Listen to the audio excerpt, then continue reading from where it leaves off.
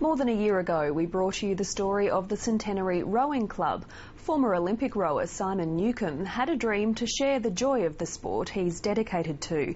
The club had a humble start. There was no clubhouse and boats were stored in the open. With no pontoon, enthusiastic rowers waded through mud to get on the water.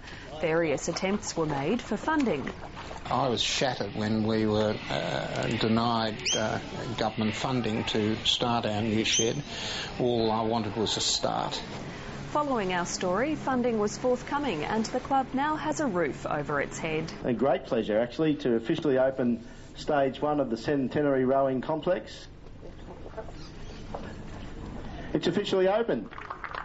The club on the Brisbane River at River Hills encourages hundreds of young rowers. Well, I just have to knock my head against the brick wall behind me and just make sure that it's not a mirage.